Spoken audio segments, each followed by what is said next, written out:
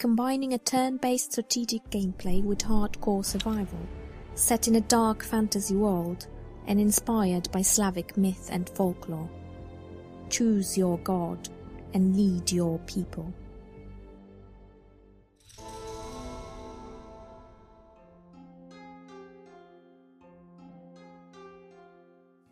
The village is the hub for our men, but we can see that there is a group already out exploring.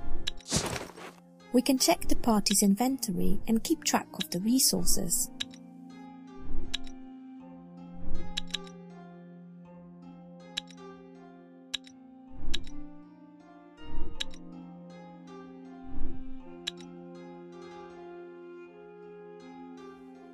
We send the party back towards the village now. Keep your eye out on those goblins ahead. Our party comes across an event. They encounter a small creature trapped and in trouble, and they can choose whether to help it or let it die. Now, because Olena has a high folklore skill, a special option becomes available for the party. Our turn ends and we can see a full summary.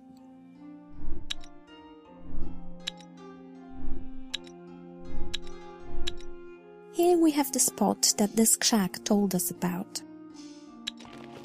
Our brave group has returned to the village.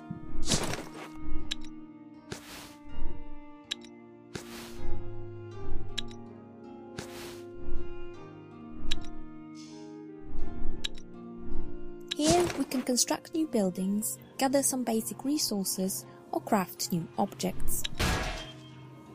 Our party has collected some monster bone before, so now we can try and make something special.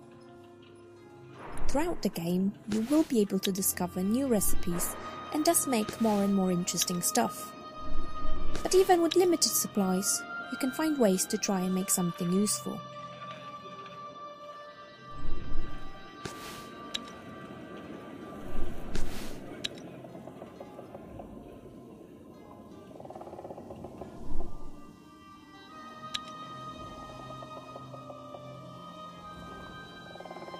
So we've chosen to create a citrine axe made by Colleen in just one turn.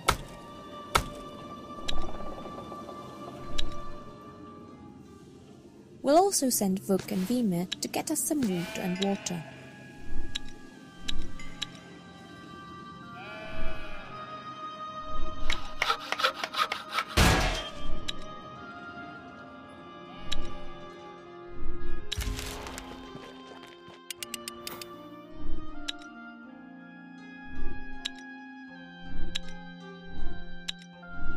It's a new turn, and it's time to send our people out again.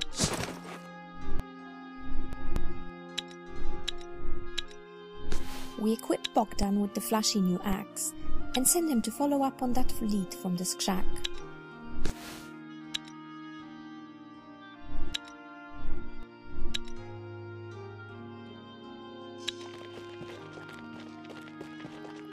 We get to the house and encounter a rugged old hag by the name of Baba Yaga.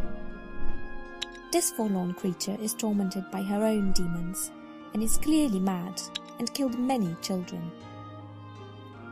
We can see that there are dialogue options unavailable for our party, which means we did not meet some requirements.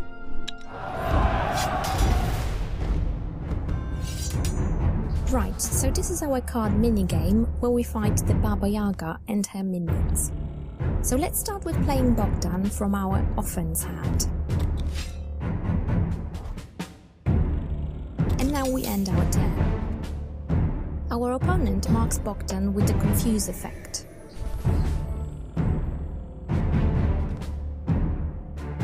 Let's try to discard something from the enemy's tactical hand.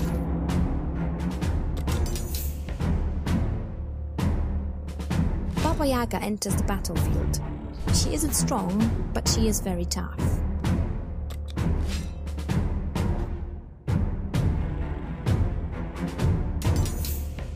And she has a rat as a minion. Let's try to confuse Baba Yaga.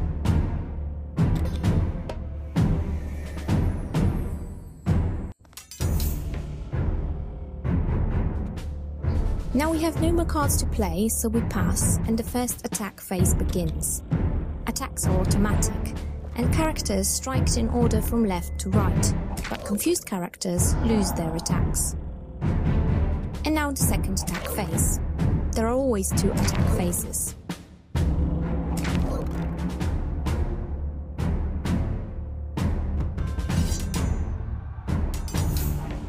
Our opponent tried to counter-tactic, but his skill was too weak to do any harm. This turn we can play 2 cards, so let's go with Miro and Bogdan.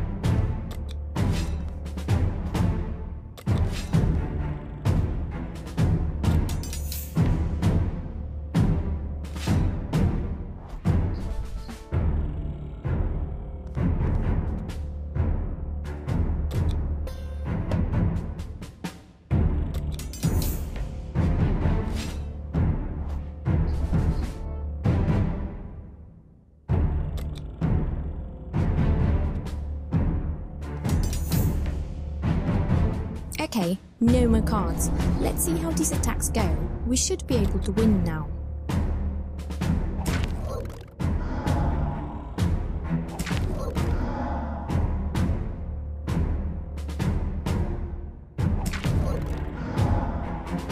Victory.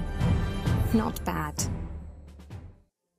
We defeated the witch, but she takes her revenge on us and curses all of our people, including those back home. On the upside, we've rescued some kids. So we go back to our village and we decide to send another party out. The more you explore, the more you could gain after all.